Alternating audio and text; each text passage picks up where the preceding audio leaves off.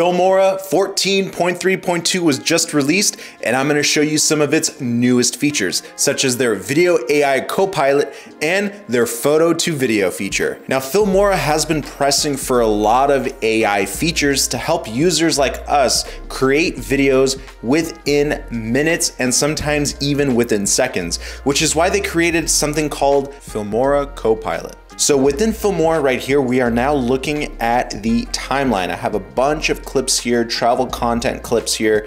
And let's say I want to apply effects to all of these clips just by telling Filmora what to do. Now with all the clips selected, by hitting Command A on a Mac, you can go to Video Co-Pilot. This dialog prompt will pop up. And right here we have some presets such as audio adjustments, picture adjustments, and so forth. So if I click on picture adjustment, so you can see this text pops up and you can adjust this text, but right now you are telling Filmora to play with the video speed control with a playback speed of 0.5. So if I just click on send, it's gonna automatically apply half speed to all of the clips within the timeline.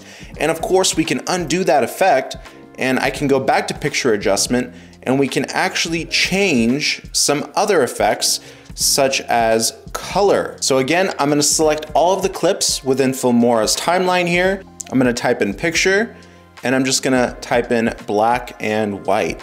Then click on send and let's see what happens. And boom, look what it did. It applied the black and white effect to all the clips. Obviously, we can make some minor adjustments to make it look even better, but as you can see, it gives us that vintage feel.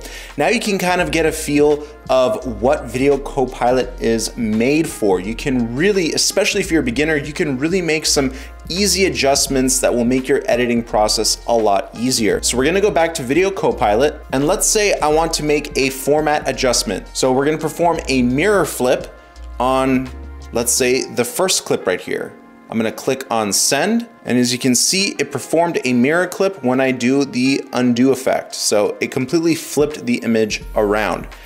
And that basically sums up what Video Co-Pilot can do. It can also help you find different help articles within Filmora. So if you're trying to learn the program, you can use Co-Pilot to help guide you in that process. I actually wanted to change the white balance, and the Co-Pilot recommended that I also apply a filter. So it was really easy to access different filters and just play around with the overall aesthetic of this footage. And that's another impressive feature of Co-Pilot right there. Now on top of Filmora's Co-Pilot, you can also use AI sound effects and a bunch of other cool video effects powered by AI. I made a ton of different tutorials on that, so make sure you check out the card right here to access those videos. Now a really cool thing within Filmora's AI is converting photo to video.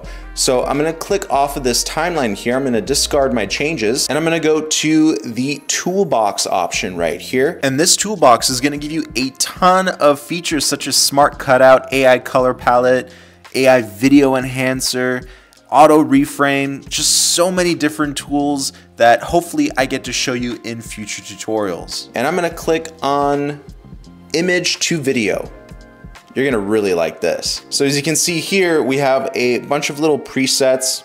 You can see that this is a horror preset, and what it does is it animates any photo in either vertical or landscape format. So I'm just gonna select a theme right here. Let's do Struck by Lightning, and I'm gonna find a photo. I have a photo right here, and I'm just gonna select the frame.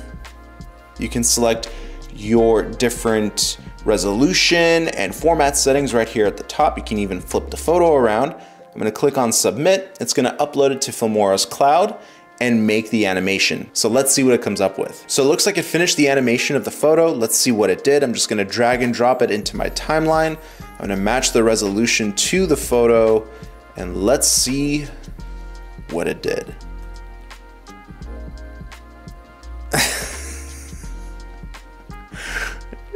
Look at that face. It actually did a really good job, especially with her face. I mean, look how real that looks. That looks like a real facial expression of someone who just got hit by lightning. That's the effect that we use. So yeah, pretty fun. You can definitely do some cool social media videos with that, some cool animations overall. So yeah, if you haven't already, make sure you check out Filmora. You can try it for free, see if you like it. I love it, I use it a lot. Yeah, check out that link, let me know what you guys think, and I'll see you in another video. Peace.